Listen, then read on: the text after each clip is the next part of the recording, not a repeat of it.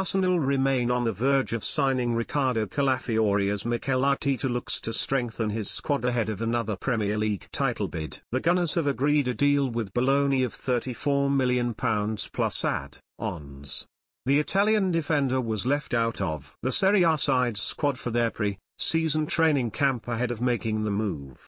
Calafiori is expected to sign a 5-year contract in the coming days, and join up with the North London side in the United States. Speaking following Arsenal's pre-season outing against Bournemouth in California, Arteta suggested there was no update on the transfer, but plans are sure to be forming. Where does the 22-year-old's pending arrival leave Arsenal's current central defenders? Mirror Football takes a look below.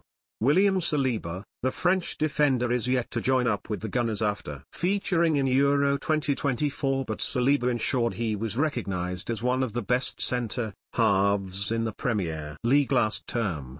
The 23-year-old will remain one of the first names on the team sheet once he returns to the fold this summer. Gabriel Magalhaes, the Brazilian, has proven a crucial part of Arteta's backline since arriving at the Emirates in 2020. Gabriel has been linked with a move away from the club in the past, but along with Saliba, the central defender has formed a formidable partnership. The formerly laced deserves his place in Arteta's starting back four, but will face new competition to fight off. Ben White, the ex-Brighton ace, has locked down his place on the right side of defence and continues to develop more tools to produce on the flank. With Calafiori more likely to feature in the centre or left side of defence, White should be secure in his position, but may see Takahiro Tomiyasu become more direct competition throughout a busy season. Jakub Kiwior, another defensive profile who can play in the centre or at full back. The Poland international is probably the profile most at risk from Calafiori's arrival. Kiwior made 38 appearances last term but looks likely to move on, with interest from Inter Milan already emerging. Jurrien Timber, the Dutch defender, made just 2 appearances in 2023-24 after picking up an injury in Arsenal's opening game of last season. Timber featured on the left side on his debut but offers a versatile option across the whole backline. Against the Cherries, the 23-year-old played in the heart of defence, but he will have his work to cut out to usurp Gabriel or Saliba in Arteta's first choice selection.